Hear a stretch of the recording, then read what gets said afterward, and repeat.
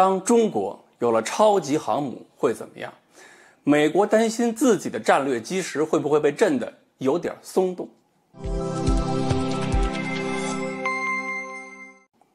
各位网友大家好，我是刘晓非。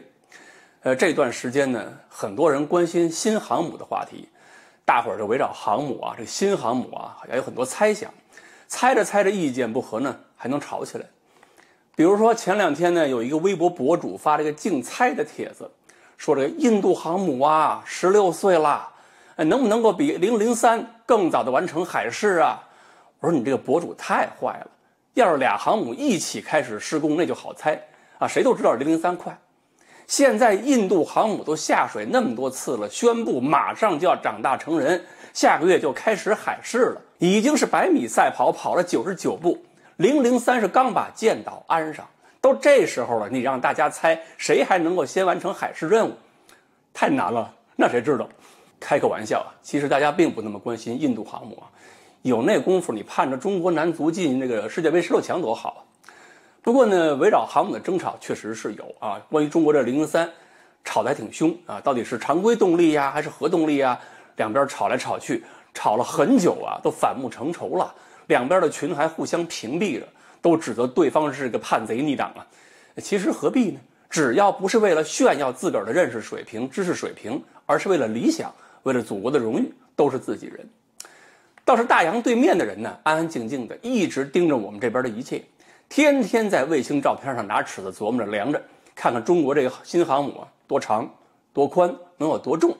啊？还有武汉那艘水泥航母上的隐身战斗机，将来是叫歼31呢，还是歼35呢？盯得特别紧。美国海军新闻这样的媒体呢，对中国新航母的建造情况进行了详细的报道和分析，认为呢这是一艘超级航母了，因为他们认为只有福特级的现代化水平能跟咱们解放军的003是同一代的，而且说了福特级的电磁弹射很不可靠，但是呢不要认为中国也会遇到这种情况，中国的选择是很务实的。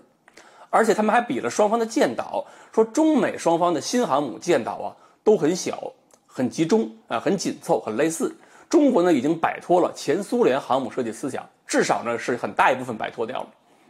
另外呢是美国国防部也在担心中国歼35的进展会不会比他们预期的要快。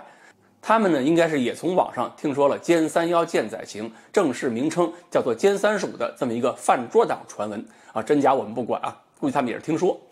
美国海军一个分析情报的上校说了，如果这种飞机成为了中国海军航母的舰载机，那么中国海军就成为了世界上最强大的海军了。提醒一下啊，我看了一下原文，就是 captain 这个词儿。captain 这个军衔呢，在陆军、空军都是上尉，在海军是上校。有些媒体给人翻错了，把人那个海军上校翻成上尉了，还好没有翻成美国队长就不错了。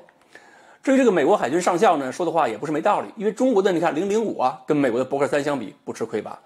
美国的 F-35C 也没有正式服役吧？那么这么算下来的话，中国如果是歼35服役，再配上003或者更好的航母，那么我们一个编队跟美军一个编队啊，都是单航母编队情况下，那差距可能真的会非常非常小。唯一的未知就是水下的差距能有多大。美国对中国海军发展的担忧，其实呢应该是触及到了美国最根本的利益。因为美国整个国家战略安全中啊，海军和海权是最重要的基石之一，另一个是核战略嘛。美国的全球布局靠的就是海军提供的投送能力，这个要是没有绝对优势了，就谈不上全球投送、全球控制。封锁、制裁这些招数都不好使，拿美元割韭菜更难。甚至你海军要是不行的话，仅仅靠着空军和弹道导弹，你这个核反击力量都要少很大一块。所以美军海军如果不能在全世界称霸，那么服从美国的国家马上就会减少。中国的军事专家宋小军先生曾经有一个非常形象的一个说法，说美国的战略叫做航母本位主义，就是有点事儿美国总统就嚷嚷俺们的航母在哪儿呢，对吧？可是中国人不服气啊，非要弄出003，而且003之后还有别的东西。003是常规动力的，以后的是不是常规动力的那不好说了，不定造出什么样的航母、什么样的舰载机、什么样的无人机，像什么歼35啊、无人攻击机啊等等。美国海军在绘图板上曾经展望的东西，说不好哪一天就会挂着5星红旗出现在海面上，这不就把美国在全世界的战略基石给敲酥了、震松了吗？